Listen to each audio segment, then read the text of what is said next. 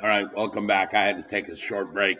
So, we were talking about the legislation that is going to cover this settlement procedure. It is called RESPA. We have mentioned it before. It's the real estate settlement procedure. And remember, settlement is a term for the closing. So, what the RESPA intention is to provide the consumer with a more timely and an accurate cost of all of the money they're going to pay for the settlement. Okay? So that, remember, I think I mentioned that abusive lending practices where years ago a lender may say, hey, it's one origination point, and then it gets to the closing and now it's three, and the lender says, well, what are you going to do? You want the house, you got to close. So RESPA was created to stop this. It will provide that consumer with the actual amount of money that they need to close the document or close the property. Now, maybe I should go back and mention that we all understand that there are fees associated with buying the property.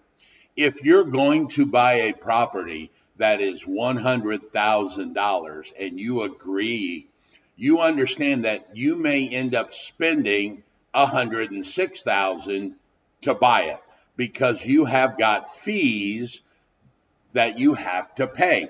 One of the saddest things as a parent, I remember one of my children, we were at McDonald's one day and he saw the sign that said a cheeseburger was 99 cents and he had saved $1. So he said, can I go buy a cheeseburger?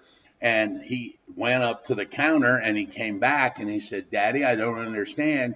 Why was it $1.04 when they said it was 99 cents? And I had to explain to him that he did not have enough money and you're going hungry. No, that's not what I said. I said, no, son, there are fees associated and they're called taxes. Very similar. You buy this property, there are going to be fees that are associated with it. Well, how much are the fees? Good question. This is where RESPA comes in, to tell that client how much the fees are going to be. This is, in essence, allows the consumer now to shop different mortgage lenders, different title companies, because under federal law, they have to know how much it's going to spend to buy that $100,000 house. That's what RESPA is designed to do, is to explain to that buyer, yes, you agreed to buy the property for $100,000, but you're actually going to need $107,814 to close it because of all of these associated fees that come with the closing. Now, it's not in your notes right here. It's probably in your book. But I want to go back and talk about don't know what happened there. Talk about three sections that are in RESPA. There is this thing called Section 8 of RESPA that disallows kickbacks to another professional. So in other words, when you take your buyer client to your mortgage broker friend and say, hey, this guy needs a loan, that mortgage broker cannot give you a referral fee for bringing him. He can't pay you a kickback. And you guys can try and call this anything you want. There have been plenty of lawsuits. You can call it a professional services fee. You could call it a finder's fee, a splitting fee, whatever. It doesn't matter. You cannot pay for that lead to that professional. That is a violation of Section 8 of RESPA. No kickbacks.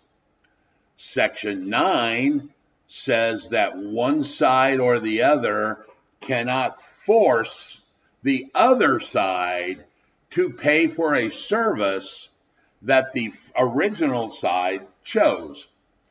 You see this happen when the seller says, I have already started the title work with Chicago Title, and the buyer says, I don't like them. I want to choose Security Title.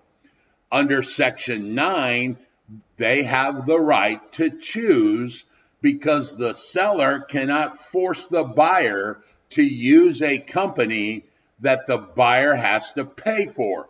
There's the kicker in this whole deal, this word right here. Now, if the seller says, hey, Mr. Buyer, I'm paying your title insurance policy. Remember, there were two halves. There's the owner's half and the lender's half. And I told you the owner's half is paid for by the seller traditionally, and the lender's half is paid for by the buyer. This is what I'm talking about. However, if the seller says, I am paying for the owner's policy and I am going to pay for the lender's policy, then they can pick it, because Section 9 says you cannot force them to pay for a service that they don't get to choose. If they're not paying for it, Section 9 doesn't apply. Section 10 of RESPA says that the lender can only take a specified amount to start those escrow accounts for the real estate taxes and for the homeowner's insurance. Remember, we touched on the PITI payment, and I told you that is called escrowed, and the bank is holding your money for you. Every month you make a house payment, but part of it goes into an escrow account for the real estate taxes, and part of it goes into an escrow account for the homeowner's insurance. And potentially there could be another one if you are required to have flood insurance. You may have a third escrow for flood insurance. Well, as you know, you cannot open a bank account without any money. You've got to have some money to open that escrow account. Well, the lender will take some money from the borrower at closing to initially open, and the word they use is seed, S-E-E-D,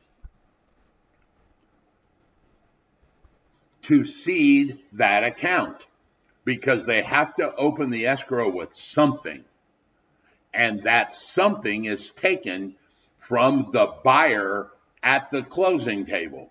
Section 10 says that there is a specific amount that they can take. They can't take more than that.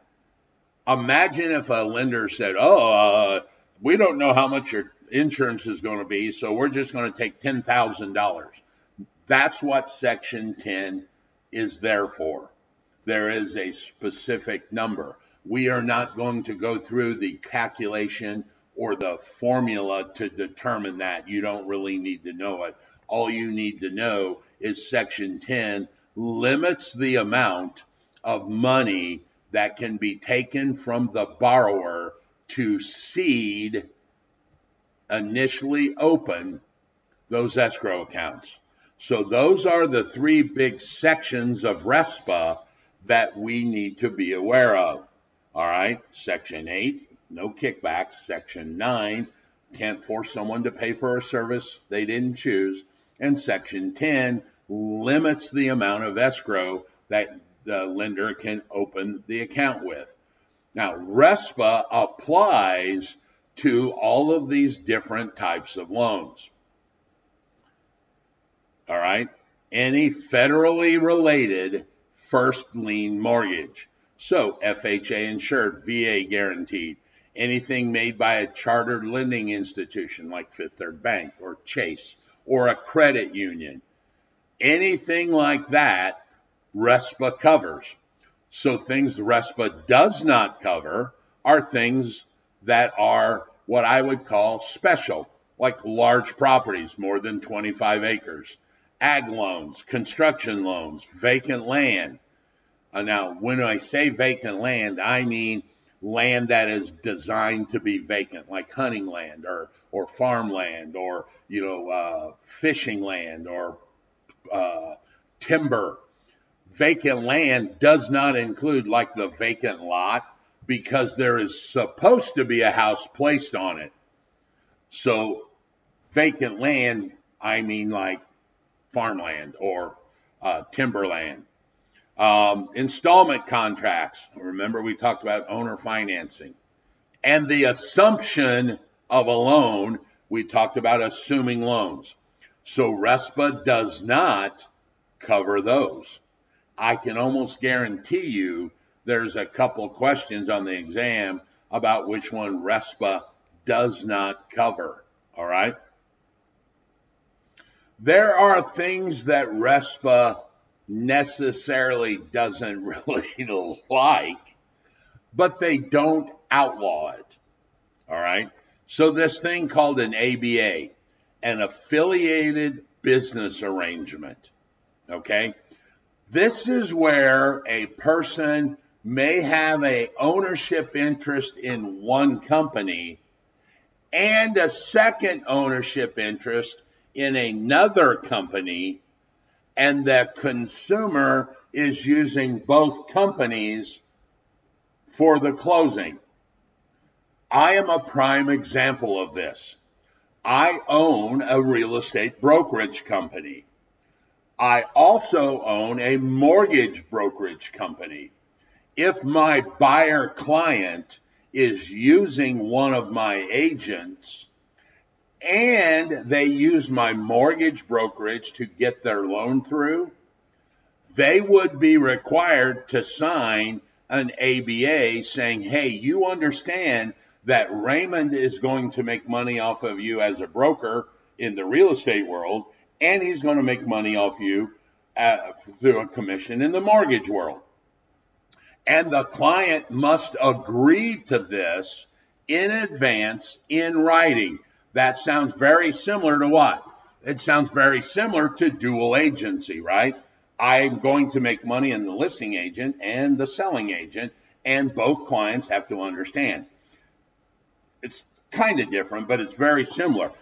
If my buyer says, hey, I want to use you and I'm going to get my loan through you, and they agree to it and they sign the ABA, then that's fine. I just have to let them know that it's happening. They are free to say no. I have actually had one client tell me, no, I don't like that. And I'm like, okay, then which one do you want to seek other services elsewhere? And he said, well, I will go get my loan somewhere else. Okay. So that is called an arranged business agreement, ABA. Almost said controlled. It used to be called the CBA, and I have no idea they changed it now. There are other RESPA requirements. The most common one is this called the transfer statement. If the lender that loaned money to the buyer is going to sell the note, remember we talked about those notes are sellable because they have value, hence the whole primary, secondary market thing. If that lender is going to sell the note, they must disclose that to the borrower. So the borrower knows it's going to be sold. Actually, the borrower knows it could be sold. Trust me, it probably will. The borrower cannot refuse this actual statement. The only refusal would be, I'm not borrowing money from you. So a lot of these terms that are in there require the borrower to agree. They can't go in and say, well, I want to change that to no, because the lender's going to say, no, that's our policy. That's what we do. You don't like our policy, then don't take our money. Go get your loan somewhere else. Okay? So what you have and what we have discussed are two federal laws that deal with the real estate world. The first one we had was called the Truth in Lending. Remember the trigger terms, Regulation Z.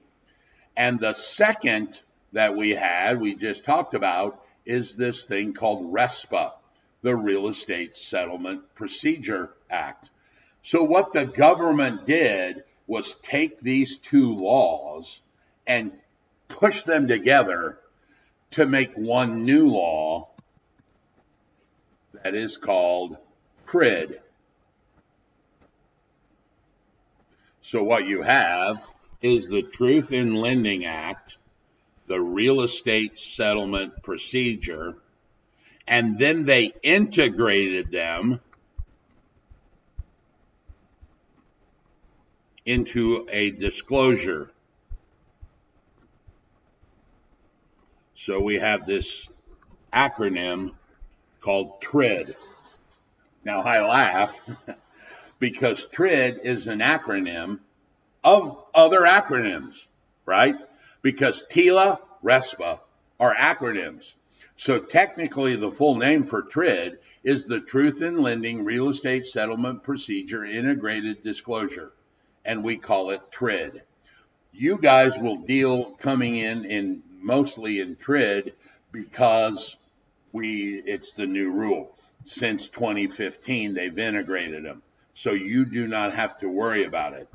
One of the things that TRID did was create now just two documents.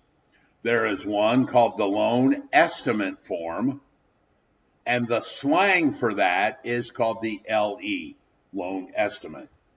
And the second form is the Closing Disclosure, and the slang that you hear for that is the CD. All right? So these are now the only two forms that TRID uses, the Loan Estimate Form and the Closing Disclosure Form. Now, let's talk about each one of these.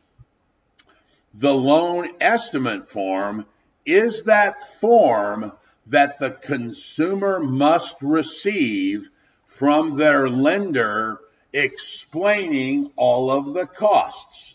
Go back to what we said. That buyer is buying a $100,000 house, but he is going to spend $107,814, or whatever number I made up earlier. That buyer would get that number from this thing called the Loan Estimate Form, or the LE. And under federal regulation, that form must be given to the consumer within 3 business days after they make the application for the loan. I will guarantee that that is a test question. It is 3 business days. All right. So you must understand, if the guy makes a application on Friday, Monday, Tuesday, it must be received by the consumer within 3 business days after they made the loan application. The lender is the one that will put this out. And on this loan estimate form, he will have all of the fees that are going to be associated with closing. Now, I'm not sure what happened right here. I guess I got an extra space. But the loan estimate form, once it has been submitted to the client, then that is what the fees are going to be. And he will put all of the fees on this form. Everything that constitutes that closing amount.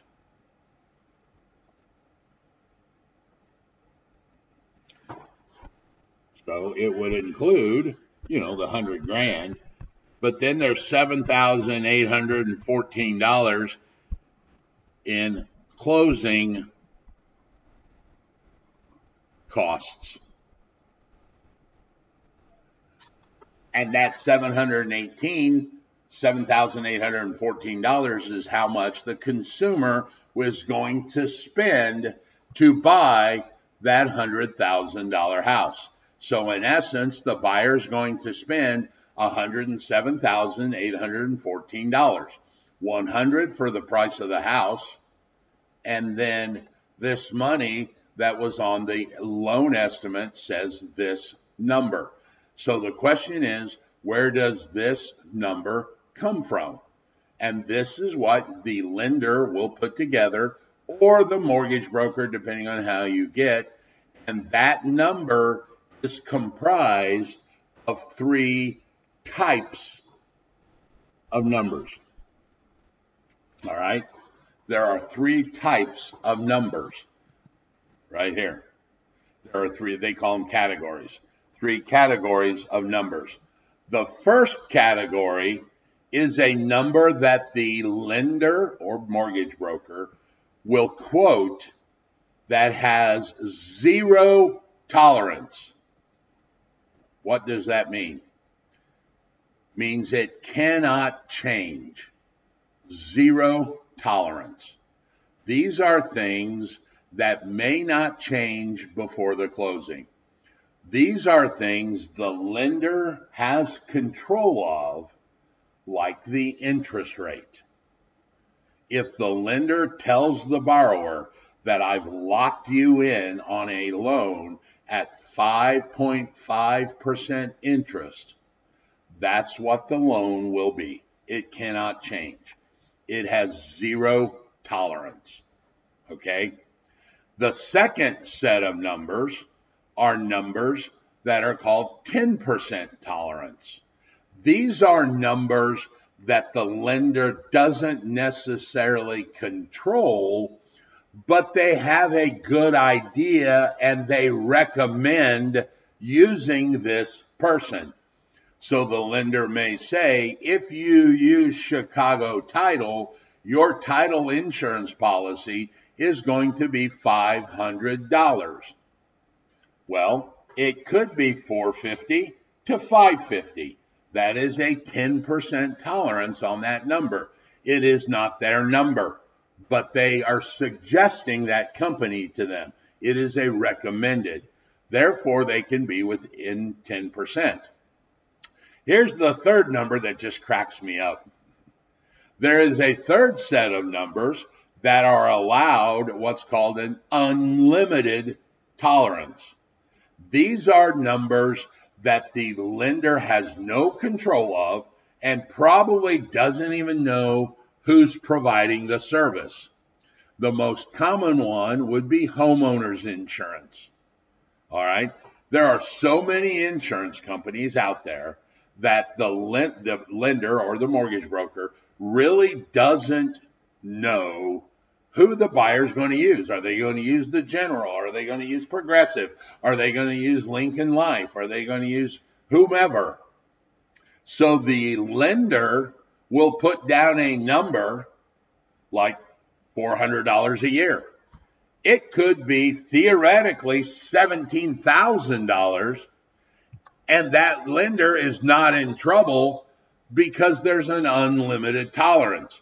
Now, in the real world, what happens is that lender talks to the buyer and says, who are you using? And the buyer says, hey, my buddy over at Jefferson Life or Jefferson Insurance. And that lender calls him and goes, hey, man, I need a ballpark for a 3-bedroom, 2-bath, 1,500 square foot in that Miami-Dade County property. And that insurance guy's going to go, well, without an exact quote, but I'm going to tell you it's in the ballpark of 900. Then the lender will use that number because they want to be as close as possible, but they aren't required to be. And that's where this number comes from over here. Now I think I erased it, so it's gone. Nope. That's where this number comes from. They will add these three numbers, which have zero tolerance, 10% tolerance, and an unlimited. This would be like the interest rate. This would be like a company they refer. I'm not going to use that word because I don't want you to confuse. This might be a company that's on their list of suggested companies. And this is one where they have no idea. This would be like a title company. This might be a homeowner's insurance company. And then they will add these numbers up, and that's where this number comes from. So you can see that even though they may have an unlimited tolerance right here, they want to be close because they want that number to be as acceptable to the consumer. Because with RESPA, I told you it allows consumers to shop.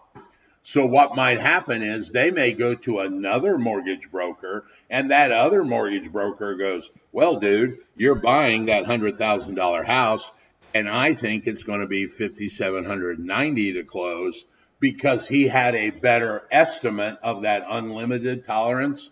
So the consumer may go, oh, I'll use that guy because it's cheaper. In this scenario here, it's only $105,790, where this guy's $107,814. So while they can have an unlimited tolerance, they typically love to try and get close. So this number is as competitive as it can be so that they don't lose the deal to another mortgage broker. The second document that gets collected, or the second document that gets created, is this thing called the closing disclosure. Now, for some reason, my timer's on the screen here. Let me see what's going on. Well, I guess we'll just deal with that timer. Let's move this up here so we can get away from it. The closing disclosure is the itemization of that number. All right, we talked about this number here, and that comes in the loan estimate form. The closing disclosure is actually the itemization of that list. Where does that $5,714 go to? You go to a credit. We pulled credit. You got title insurance. You've got courier fees. You've got recording fees. You've got because we can fees, all of that. And that closing disclosure must be given to the borrower, once again, 3 business days before closing. So everybody gets a chance to look at it, including the lender themselves.